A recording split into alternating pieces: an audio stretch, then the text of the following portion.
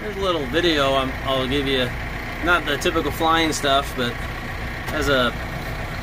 on my days off flying and I guess farming, I have a small firewood business, and there's 2 big hickory trees right there that died in a fire. So we're gonna cut those down and sell them. We sell basically any hickory we get for smoking at restaurants in Des Moines. So and you can see I got a little help today. I got my oldest son over there, my grandson. My wife's even working around over here with, she's got the, I don't know if I can get a good video or not, she's got the DR back there. The DR run over about anything. There's times you say you don't run, there's times you say it destroys everything, but we mow about anything that'll fit on that thing with it. There's the second load. First load of hickory. We had the mixed woods my wife took, so she's taking that. You can see the frost, about an inch of mud on the frost. There's a slop. A little fire getting rid of brush. The tractor with the grapple. The stump grinder. It's kind of a mess.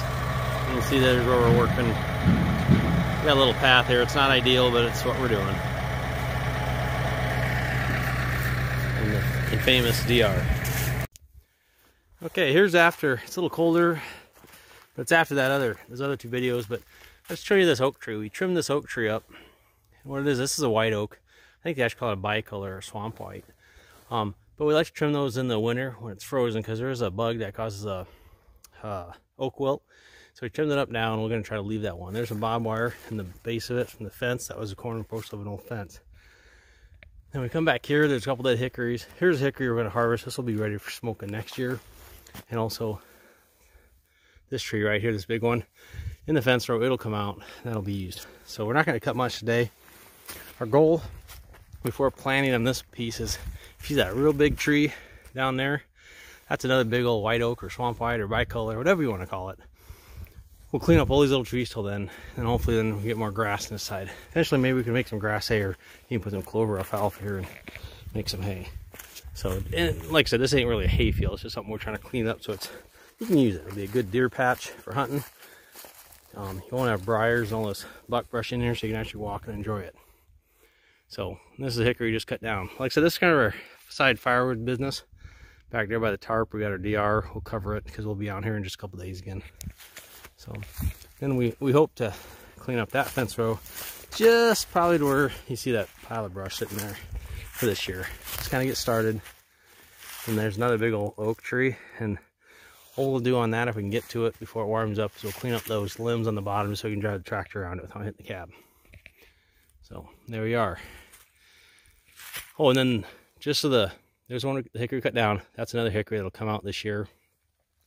There's an oak tree, not the first one, the second one. There's an oak tree, and there's another hickory, the close one. Those will probably come out this year. At least that's the plan, but as usual, everything takes more labor and more work. So we just cut this hickory down, so we can start drying. We'll cut in a few pieces, and we're going to quit for the day.